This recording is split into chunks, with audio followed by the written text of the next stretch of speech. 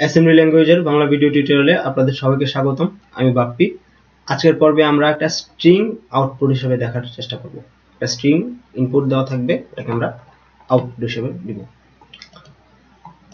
আমরা ডাটা সেগমেন্টে লিখলাম, ধরুন m নামের একটা স্ট্রিং, একটা ডিফাইন বাইট। স্ট্রিং নেওয়ার নিয়ম হচ্ছে এরকম দুটো দিতে হয়, ইনভার্টেড সাইন দেওয়ার পর এখানে লিখতে হয় h, তাহলে লিখলাম হ্যালো। লেখার পর একটা ডলার সাইন দিতে হয়। ডলার সাইন যখন সে পাবে তার মানে এইটুকু সে স্ট্রিং হিসেবে নেবে। তারপর আমরা কোড সেগমেন্টে যাব।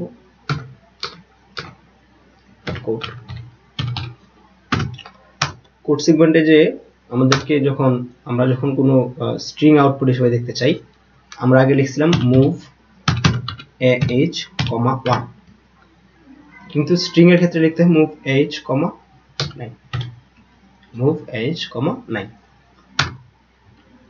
তারপর লিখতে হয় lea, আমি বুঝাই দিচ্ছি একটু পর, dx, m, interrupt 21h।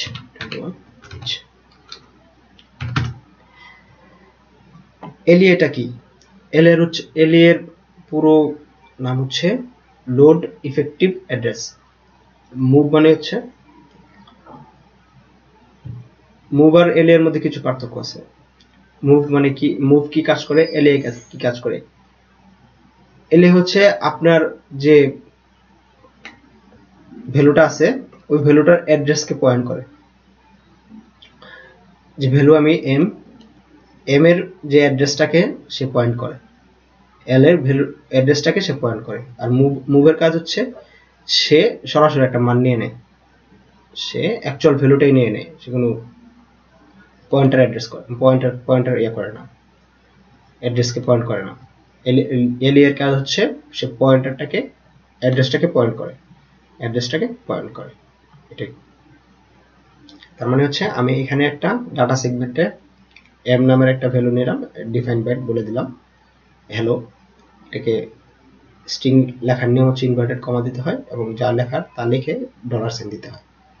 তারপর কোড সেগমেন্টে মুভ h, 9 এটা স্ট্রিং আউটপুটের জন্য লিখতে হয়, স্ট্রিং আউটপুট স্ট্রিং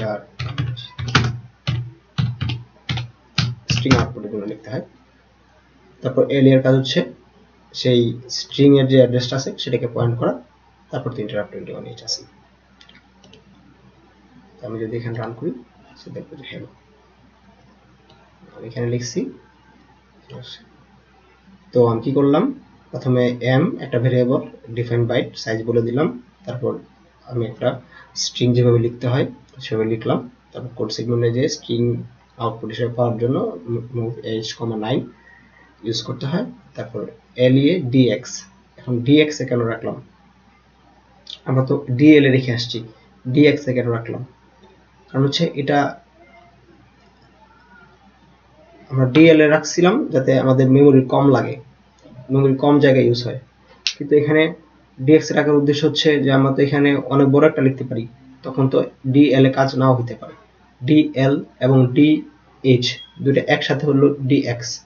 তো আমরা আগে থেকে জায়গা নিয়ে রাখছি যে বড় একটা নাম্বার সেন্টেন্স দিলে বা একটা স্ট্রিং দিলেও যেন এটা হ্যাং না করে, কাজ হয় বা এরর না দেখে। তো আশা করি বুঝতে পারছেন। দেখা হবে পরের টিউটোরিয়ালে। ধন্যবাদ সবাইকে।